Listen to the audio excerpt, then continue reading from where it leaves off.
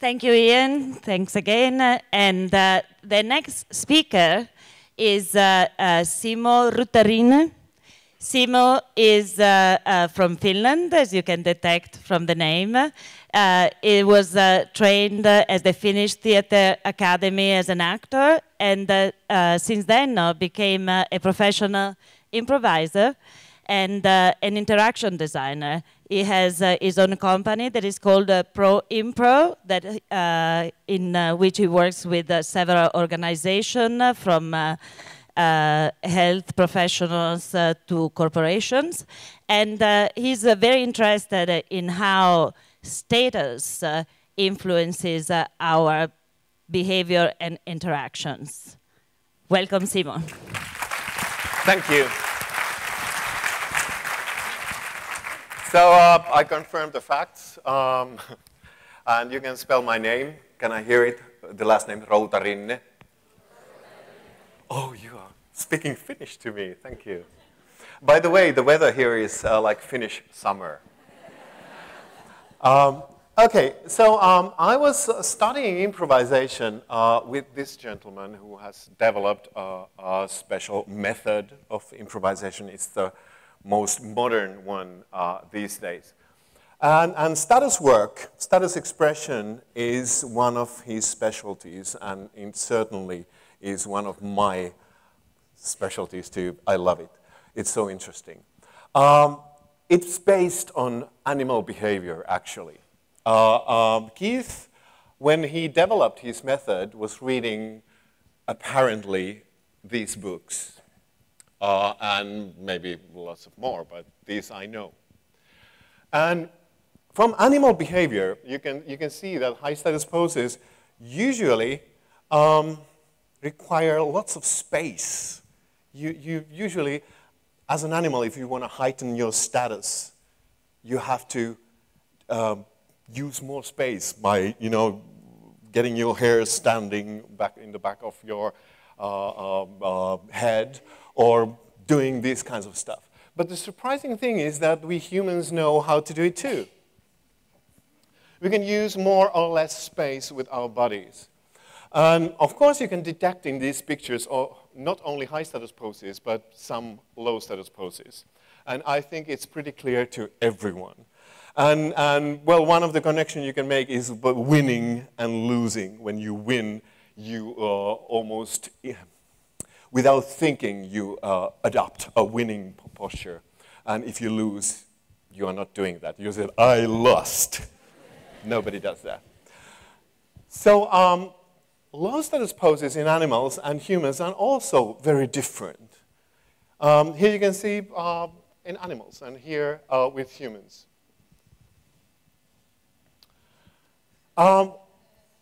When you now have seen a few examples, I want you to try it yourself. Let's do an exercise. Take a partner and use high status posing and introduce yourself as an imaginary person, not with your own name, but just invent a name. Hello, I'm this and this. So please stand up and pick a partner and use high status posing and introduce yourself to one person. Please, stand up, please. Use lots of space.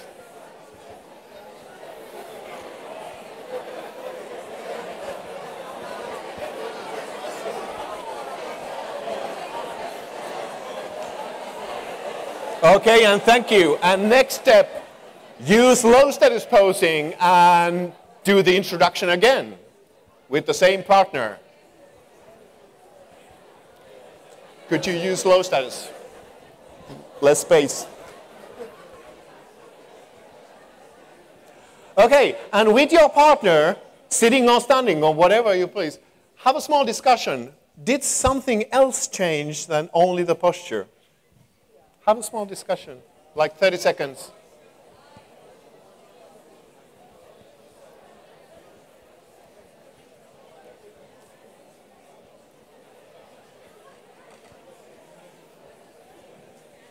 Okay, some of you might have noticed that the tone of your voice changed. The way you actually chose your words changed. or maybe something else, maybe the emotions, maybe the feeling, maybe the quality of interaction. I had a chance to actually see an interesting TED Talk like 2 weeks ago. It was fantastic. I didn't see it before. Amy Cuddy is a professor and researcher at Harvard Business School. And she actually has done a scientific research on status. And it's very interesting, and I want to share it with you.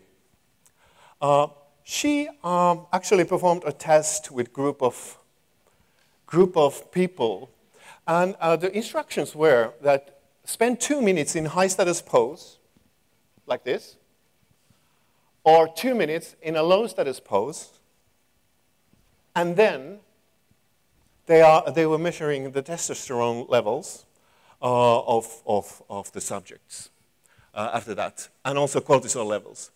In dominant high-status situations, usually testosterone levels are higher than normal, and in stressful, non-dominant situations, they are lower. And cortisol levels are reverse. So stress gets cortisol up, and dominance puts it low. So in the test, the measured factors were the level of risk-taking in gambling, and also testosterone and cortisol levels. And with only 2 minutes of experimenting those different body postures, they revealed that risk tolerance results were this. Cortisol change was like this. And testosterone like this. With only 2 minutes.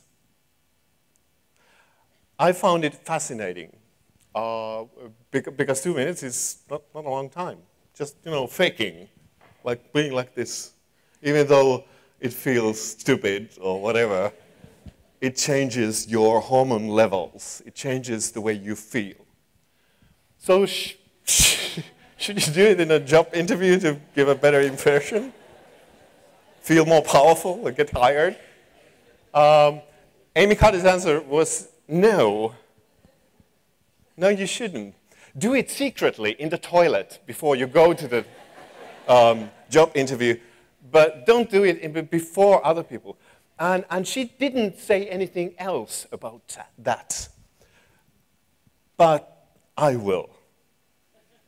Because why other people would see you're offensive and rude if you do that?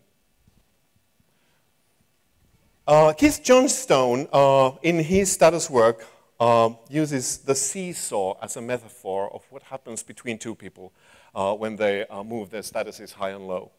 So, if person A raises her status, it means that person B needs to react somehow to that move. For example, if in movie theaters, when you have the armrest, if somebody does something, you have to choose your reaction. And usually that causes stress, because you have to make a decision in the social situation on the fly. And there's 3 possible reactions, only 3 possible reactions. One of them, the most usual one, is counterattack. It's like, no, it's not yours, it's mine. The other one is yielding. It's like, well, okay, it's yours. And what do you think is the number 2? Compromise? Sharing? Actually, it's no reaction. So every reaction is one of these 3. If you invent new ones, come after the presentation and tell me. The interesting thing is what happens next in the next turn of interaction. This is piece of cake. And also, this is piece of cake. But what about the number 2? Do you think it causes usually conflict or no conflict? It causes conflict. It's passive-aggressive. If you don't give space, the other one has to. If somebody's sitting in a chair here, and I say, hey, it's my place, and there's no reaction, Did you hear me? It's my place. So it's very usual it causes conflict. Okay, so one of the things when you're using lots of space means that you give signals that you are going to attack other people's personal space, even though you don't do it. But if you use lots of space, you are bound to do it that when you get close. So, and these are normal situations where people, it's awkward. It's stressful. Of course, there's intimate and trustful situations where it's pleasant. But these situations, so one of the things is the using of space in relation to other people. And also one of the issues is how we make eye contact. High status eye contact is very staring, very intent. I'm looking at you and I want you to know it. Me looking at you. So these are the staring contest pictures I found on the net. So let's try something. Oh, this is one collection of pictures too. These are combination of staring contest and attacking personal space. Oh, shit, what did I do? Could you help me? Please? Do something. Oh, shit. That was clever. One more exercise. I actually invented this exercise for you. I have never tried this before, so let's see what happens. I want you to take another partner, not the previous one. Be wild. Take a partner and agree which one of you is person A, which one is person B. Please do it. And stand up, because we have to listen a lot of stuff tonight.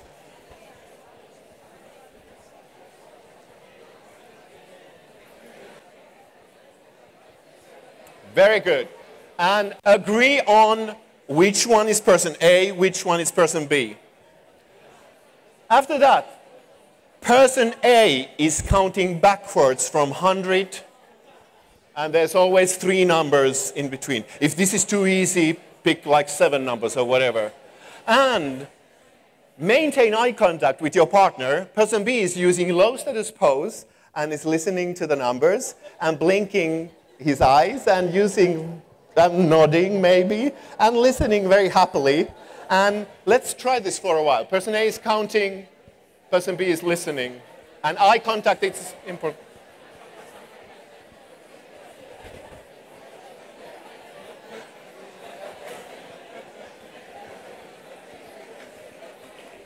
Okay, and then switch. Person B is counting, and person A is using low status and listening.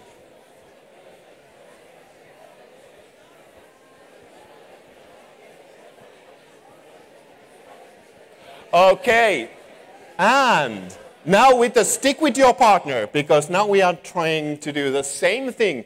You can continue from 98 or whatever the number is. It can't be 98. You can continue down from that number where you were when you finished. But now, maintain eye contact and use high status listening. Extend your arms and look at the partner and walk closer. You are closing in on your partner. Try it.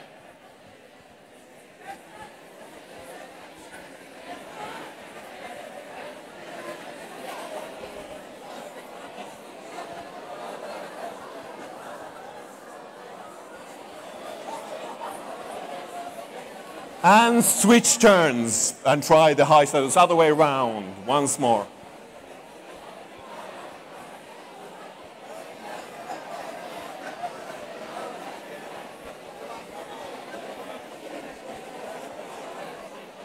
Okay, and please give a warm applause to your partner and sit down.